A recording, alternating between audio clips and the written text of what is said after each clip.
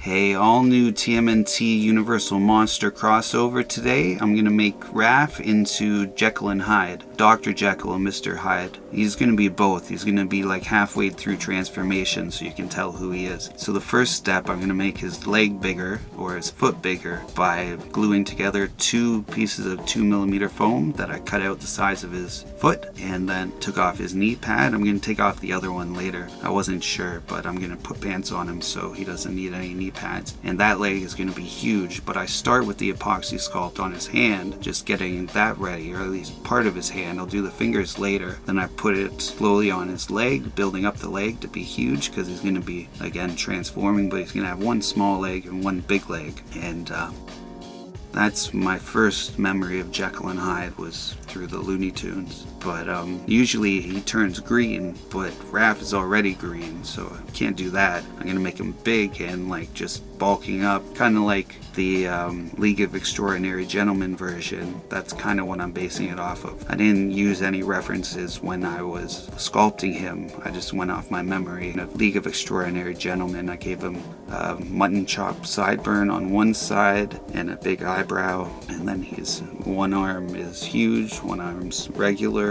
But I made the other foot that didn't transform. He's got one big toe, so he's like transforming. But this is EVA foam floor mat, and I cut a piece out, and then I'm just carving in like a cobblestone road or sidewalk it's gonna be, and then a pipe going through because it's like Victorian era where like the sewer would come out of the house and just go into on the sidewalk.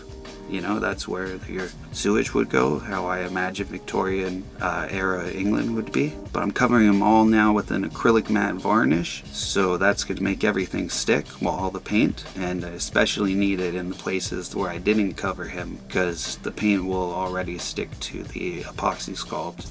And I did use Spackling to fill in any cracks and stuff and gaps that I didn't like that were there, because it dries a lot faster. If I would have filled in the cracks with Apoxie Sculpt, I would have had to wait a day before I started painting, but I didn't, so I didn't, and that's good because I like to get these done as fast as I can so I can get the video out. But then I painted him all his skin with a hunter green. Now I have a leaf green. I'm going to dry brush all over his skin just to, you know, give him a lighter color and bring out all the details. And especially on the giant legs, I carved in a bunch of details. I made 2 parts of his shell kind of bigger and mutating, or just growing, or turning into Hyde. But I call him Mr. Turtle and Go Hyde, because if you see him, you should probably go Hyde. And that makes sense. And I have a glow green. It's glow in the dark green I did for the eyes, and I used it last week on Mikey, but then when I filmed the video, I got confused and thought it was a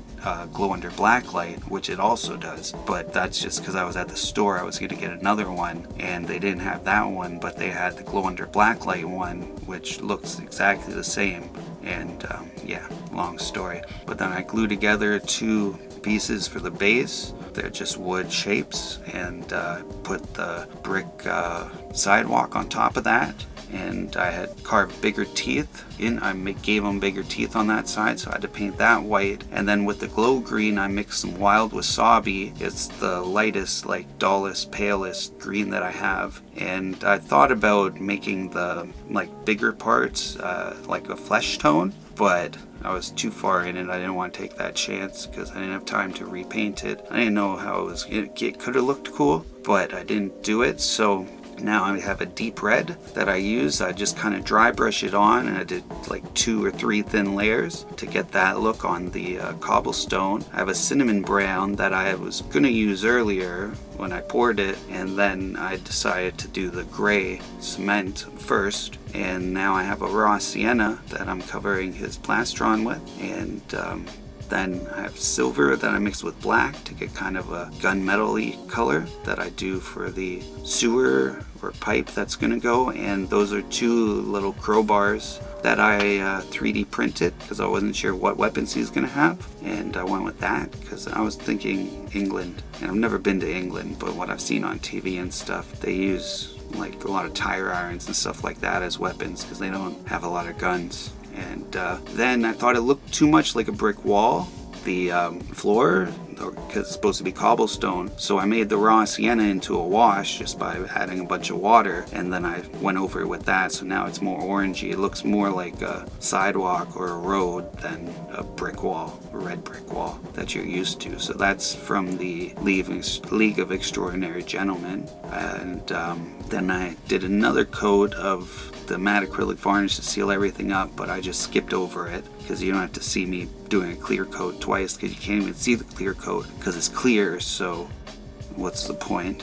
And then I doing a black wash to get in all the cracks, just to dirty up and make it look more like a floor. Then I have some black hockey stick tape, and I just cut a bunch of small pieces and wrap them around him to be his ripped up pants. And I painted that, that's the one color I forgot to put in, true burgundy, but I can put it in now, I guess. And then I made a belt with some synthetic leather and a little like belt loop. I'll try and put a link down below. And then I thought he was done after I sealed up the pants and the belt, but I remembered I gotta put lines in his teeth.